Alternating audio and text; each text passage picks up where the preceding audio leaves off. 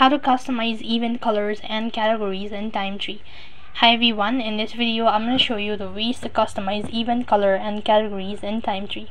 So for that case, you have to go and log in into your Timetree account. So when you're logged in, that's going to take you to the home page, and here you need to go ahead and tap the calendar for which you wish to go ahead and customize event color and category. In my case, I'm going to go with the family tree. So for that case, you need to go to family, and when you select the particular calendar, now you can either go ahead and create a new event or maybe add it to your existing event. So for that case, long press on it and then go ahead and select create a new event. Now accordingly, enter in or provide in the date, time and all that. Now you can look for the option to choose a color for the event.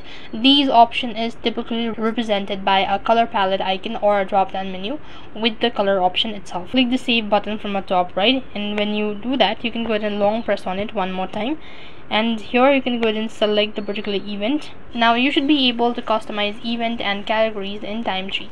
So that's it for this video. I hope the video was helpful. Make sure like, share and subscribe to our channel. Thank you for watching. See you in the next video.